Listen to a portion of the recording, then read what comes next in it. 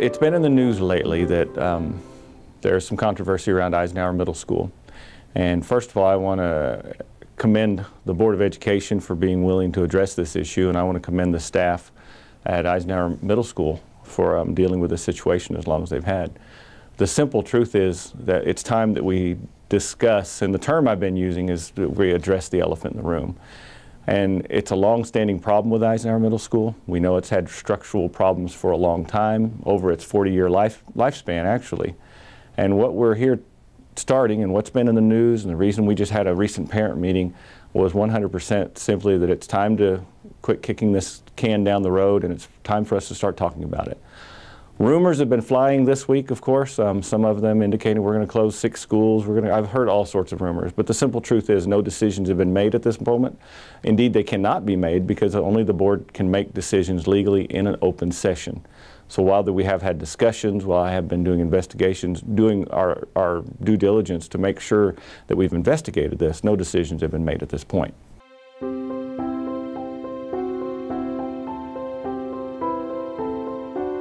It's been no secret in this community, it is no secret that Eisenhower Middle School has structural issues. Since it was built in 1967, almost immediately, from what I can hear, there were structural issues evident, popping up all around. Within the first 25 years, they had to come in and do some massive work on it, shoring up walls. At one point, they had to evacuate part of the building to do some rebuilding and some structural support. 2 times in the 90s that I've been reported there, they had to go in, the district had to go in and do significant, and one of the pictures on the paper this Thursday, showed a picture of some of the supports and efforts that have been done in the past to shore up the building. So the building has a long-standing history. Anybody that's familiar with the building, who's worked in the building or attended the building, knows that Eisenhower Middle School has some structural problems. We have been able to this point, address them and to, band-aid them. We're to the point now, though, that we feel like we need to have a substantive and serious discussion on whether or not that building will continue to be fit for our students' use. One of the things that, since the 90s, though, in the last 20 years, we haven't really done much to the building structurally, but unfortunately, over that time, the building has continued to deteriorate, and now we're to a point, as we were in the 90s, we have to address it. We either have to do massive work to the building, or we need to decide whether or not we need to commit to the building altogether. So those are the decisions we face at the moment. In recent months, and actually what started this conversation was the bond and the sales tax processes. As we started planning to replace the HVAC, as we started looking at investing millions of dollars in the building for heating and air, for new windows, for grounds, for security systems, it became evident that we had to ask some other questions. And some of those questions were, should we invest in this building without a broader and larger plan? We involved architects and engineers in talking about this situation, and in fact it came to a head this summer when the board members, several board members asked me individually if they would have an opportunity to tour the building personally. We did so individually in small groups, and after that the board gave me some pretty clear directions individually on what individual members would like to see. One thing that resulted in that was several more conversations with engineers and architects, getting ideas and plans. But the very next thing that the board, some board members asked me to do was to go ahead and meet with the faculty and staff at Eisenhower Middle School to ask their opinion of the building. And again, their opinion of the building at the time, we had a meeting. Right in the meeting, the principal, Ms. Mattingly, asked the staff to go ahead and vote, or just show by a raise of hand, not to vote, but to show by a raise of hands how many thought the building was worth investing in its current state. And overwhelmingly, the consensus was the building's time has come. But I made sure Ms. Mattingly and her staff had a little more time. I told her to come back in a couple weeks, which she did. And again, the consensus was still the same. The people that work in the building have reached the same conclusion, that the building is no longer worth investing in its current form. In other words, we need to do some drastic renovations. We need to rebuild or we need to replace it. Those are the things that we know we need to do because the building has reached that point in its lifespan. All of these situations brought us to the January 29th meeting, which was this Thursday night. We did an all-call to all parents, faculty, and staff, and we just had a simple meeting which we very openly shared options, what our timeline was, what needs to be done to the building, as much as possible, just shared openly what we're looking at and what we're faced with. it's very important that we just address this issue. And again, I applaud the board, I applaud the staff and faculty of Eisenhower Middle School for everybody's willingness just to have an open, honest discussion about the building. No decisions have been made, but we need to discuss the building. In that meeting, we discussed the following thing. We discussed the options for the building. We discussed some challenges that we're going to face in addressing this issue. We looked at what our next steps would be. We took a tour of the building and we asked parents and we asked staff and faculty, everybody together, to take a few moments, walk through the building, see the issues that we're talking about for themselves. Because some parents, while they've been in the building many times, they've not been in the specific rooms and areas of the building that show the most wear. And of course, at the end of that, we offered parents and staff and everybody in attendance a chance to give us some feedback on note cards so we could take those and process in our thinking. At this point still, however, until the board meets, which is going to meet on Monday, February 2nd, there was no option, no decision made. We just needed information and feedback from the community as we started having this tough conversation.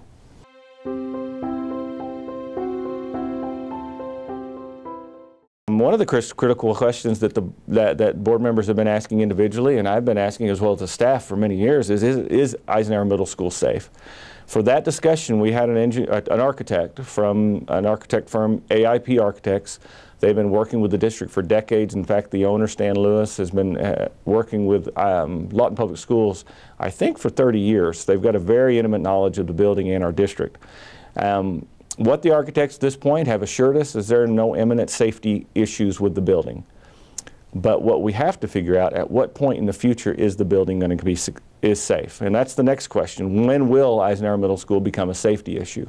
As the building continues to show wear, deterioration, and with foundation issues, it does become a concern at some point in the future. So those are questions we need to ask. Another question, is it possible to renovate the existing building?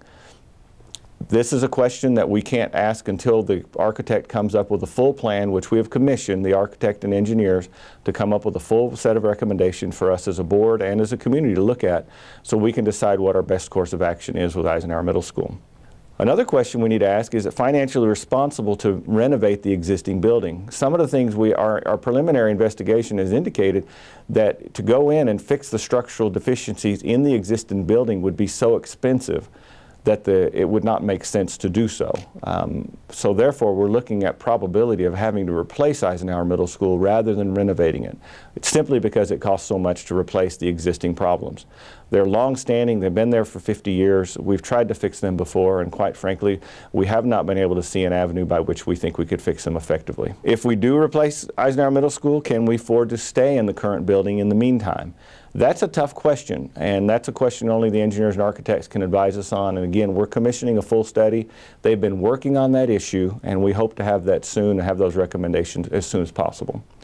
And finally, and this is the toughest question for the community and everybody, if we do have to move out of Eisenhower Middle School, what does that look like? We've had that experience in the past. Tomlinson Middle School, and 20 years ago or so, there was an emergency situation where we had to move out of a building. We have the responsibility as a superintendent and as a board to make sure that we've thought out any of these contingencies. So once the report comes back from the architect and the engineer, we'll have a better idea of the long-term implications of this building and what we'll need to do either this year or at some point in the future. I think the consensus at this point is everybody knows that at some point we're going to have to vacate Eisenhower Middle School. What we're trying to determine out is when, how, and what that would look like. So that's what we expect to try to determine over the next few weeks.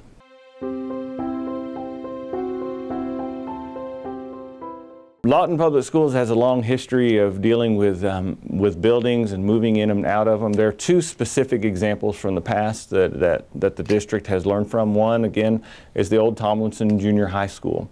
There came a point with very little notice, absolutely no notice, as a matter of fact, we understand, where the building was closed. It was in the middle of the school year and the students had to move out. We had to, from what I understand, there was a campus in the district doing double duty. We had students going early in the morning and late at night because we didn't have any time to get out of the building. We don't want to kick this can down the road so long where we're faced with an emergency situation. Again, right now, we don't feel like there's any imminent danger to that building. But we know at some point in the future we're going to have to make that decision. Another situation involved another middle school, which was Central Middle School, which was a kind of a different situation, and it was a school that the district kept investing money into, pouring a lot of money over a long period of time in order to get the building where it needed to be, but we could never do so. And eventually we had to abandon that building as well. So we have two situations. We have one where a building turned out to be an emergency situation and we had to evacuate students without any plan at all. And then the second situation is it was essentially a money pit. Do we want to keep throwing money into Eisenhower Middle School the way it sits, the way it works, without having a plan in the future?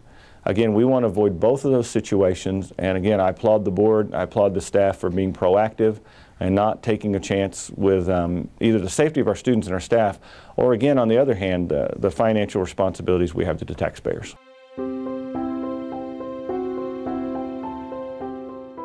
What this all boils down to, again, is it's time to just address the elephant in the room. We know we have problems at Eisenhower Middle School. We know we have a responsibility to address them, because we know, quite frankly, if we do not, at some point in the future, we're going to have to make some very drastic decisions in a very short amount of time. Fortunately, I think we're getting ahead of the problem. I think we have time, and I think, again, I think the board should be applauded for being willing to face this issue. Some of the options that we've considered to date are: we can repair the current building with its current structural problems. Again, we've had an initial opinion from an architect, and that cost at this moment does seem prohibitive. It does not seem like it's a very sensible option for us to put too much money or effort into renovating that building as it is. Another option we have discussed, we could partially rebuild Eisenhower Middle School on the current site. The architect has initially indicated, again, we will know once he has completed his full study, that we could save portions of the building, demolish part of the building, and rebuild part of the structure on site. The cost for that is so close to the cost of renovating the existing building that that would be preferable to the option A. The third option, of course, is to completely rebuild Eisenhower Middle School. It could be on that site or it could be on another site. Both of those options, however, present some challenge. One is, when would we be able to do it?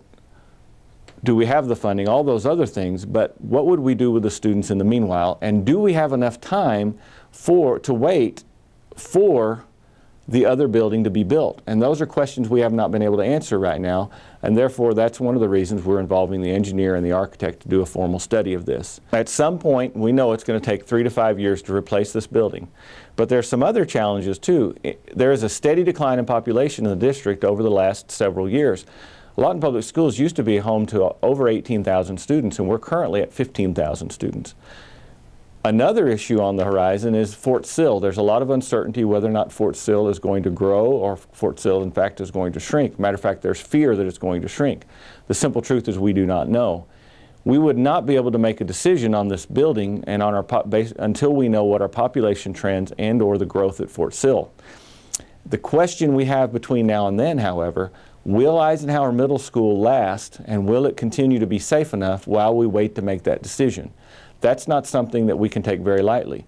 God willing, the building has enough time where we can watch and see what happens with Fort Sill. We can watch to see if our population stabilizes. But unfortunately, we will not take any chances. Well, just can't take any chances with the safety of our students. And the last challenge we face is funding.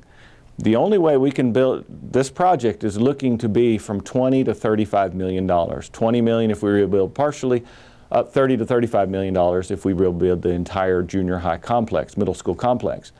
That would require a bond issue, and that would require a vote of the people. So we've got several challenges that we've got to face in looking at how we address this situation.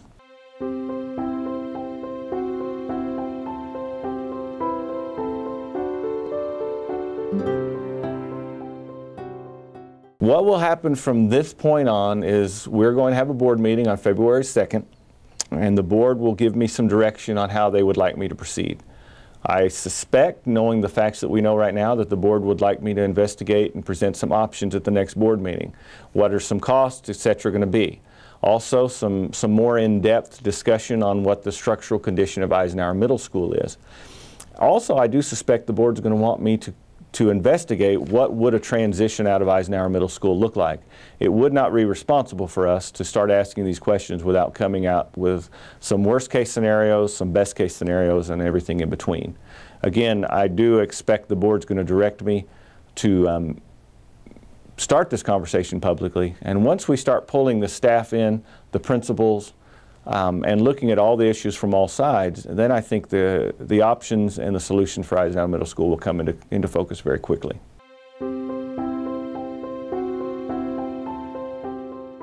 And again, at the end of our meeting, we took a tour of the building. We offered parents and community members an opportunity to see the building. Just as with the paper, we had some very strong reactions at the condition of the building, just as when we had reporters come into the building. The building's condition is a concern, to say the least. And the next steps from here on out is we've got a tough discussion to have. We've got some tough decisions to make. But one thing I know about this Board of Education, they're going to focus on what the needs of our children are. We're not going to take any chances with the safety of our children. They're going to focus the needs of our staff. We're committed to making sure that everybody who has a position at Lawton Public Schools will have a position as we move into the future. We cannot afford to lose any of our good staff members. Anybody that's doing a good job for Lawton Public Schools and wants to stay with us, we want them here. And we're going to do everything we can to get through this process in a way that's financially responsible for this community. Again, we don't have any answers at the moment, but we're starting a very tough conversation. We're trying to involve as many of the community and the school, the district, the parents as we can before we start to make some decisions.